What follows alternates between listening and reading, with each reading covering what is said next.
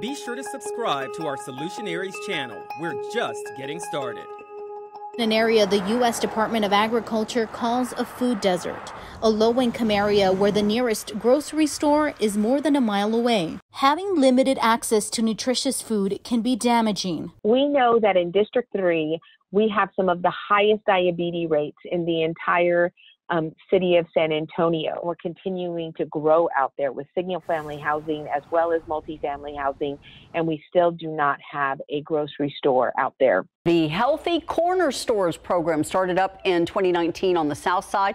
It's now expanded to over 30 stores all across the city. We're working in areas that just have low access to food, specifically healthy, fresh fruits and vegetables. For those living near corner stores, this program has changed their lives. In the past year, we've sold over 100,000 pounds of produce out of all of our stores. There's really nothing out here.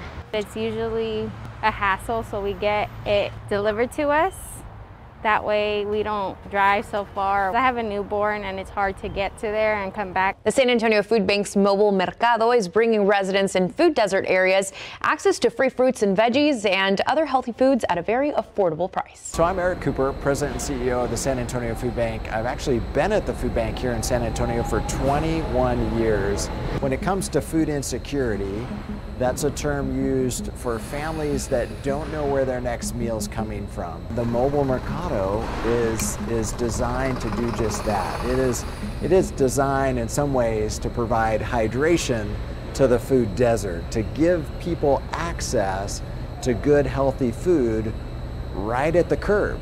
Sometimes people use a term called a food swamp. That's a geographical area that maybe the density of fast food or fried foods is high, and oftentimes a food swamp can be located in a food desert, which just means that that community has a higher probability of high rates of heart disease, high rates of diabetes, high rates of chronic tension. It's tight for everybody right now, just with everything going on. So the prices are increasing in some places as well. So it really, really helps everybody in the community with all of their needs. At every mobile mercado location, there's also a nutritionist who can make tasty meals with healthy ingredients found in the truck. We want them to learn how to incorporate those fruits and vegetables that they're getting from the mercado into their everyday meals for themselves and their families. Nutrition education, helping families understand how to shop a grocery store, how to get the best nutrition for the dollar,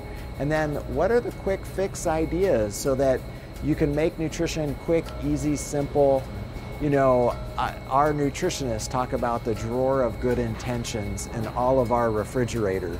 It's usually the produce drawer, right?